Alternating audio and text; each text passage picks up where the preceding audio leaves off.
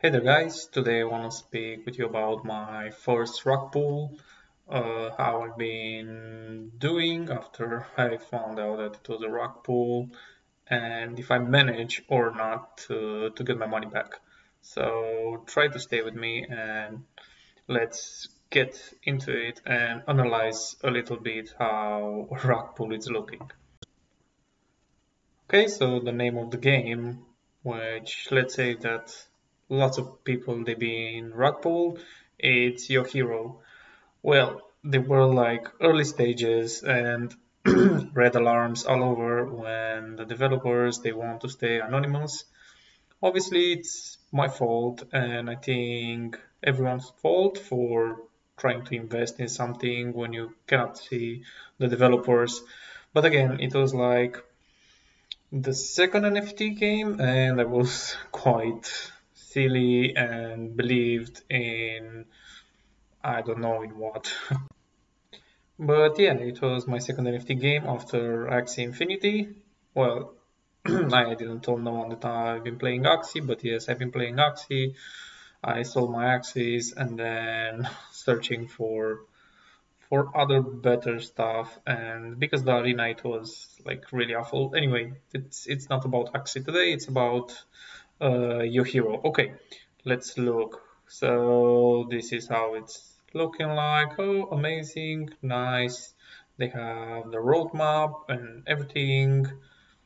At the moment they are here, or they say that they are here, but truth be told, the developers and everyone they're off from like 3 months at least. They promised an update, it was no update.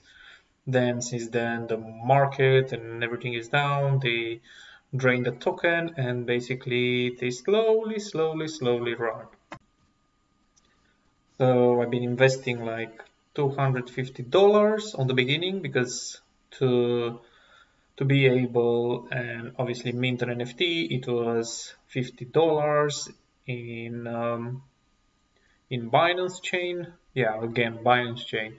I don't think that so many games in Binance chain are successful and the developers are running with the money quite often, but it might just be my opinion.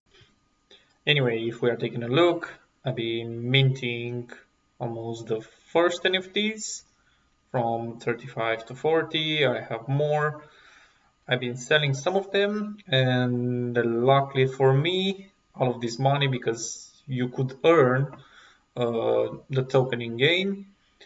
In fact, the tokens. In the beginning, it was just one of them, which it was YSC. So I managed to sell lots of it in good price. So I took back my investment. Some people, and I think the moderators and even the developers, I think they sold some of the characters for good money as well. But I thought, oh, maybe I'm going to sell them for more money or who knows. But anyway, it's not about this. I'm glad I didn't do it just to fool someone else. At the end of the day, I didn't gain nothing. But anyway, it was just lots of wasted time. So if you ever come across this game, just trust me, don't try it. Do your own research. Like always I'm telling, do your own research. Even if I'm telling like a game looks in a way, just go and check it out. So basically this is how their main token is looking like. It's from 1 day. And if we are looking to all, we can see over here that at some point it was doing pretty good, and then they sold, and then they sold, and then so on and so on until they drained everything. So yeah, quite amazing. And then with the YSC, with the currency that you are earning in game, or you've been earning in game in the beginning, you can clearly see when they've been doing some stuff, they've been draining, and then big drain, and then still maintaining it, and then boom, and then just running away with, because they've been minting like 20,000 of them, so around like 2 million. So yeah, good for them. Hopefully they will enjoy the money. I just wanted to do this video because I've seen lots of frustration on the Discord server and obviously on the Telegram, and I just thought, okay, I will just do a video about this. Again, here you can see the market as well. Everything is down. Keep in mind that most of them they've been bought or minted for at least 50 BNB or 50, $50 worth of BNB. So yeah, now it's like horrible, but it's even pointless to start something like this.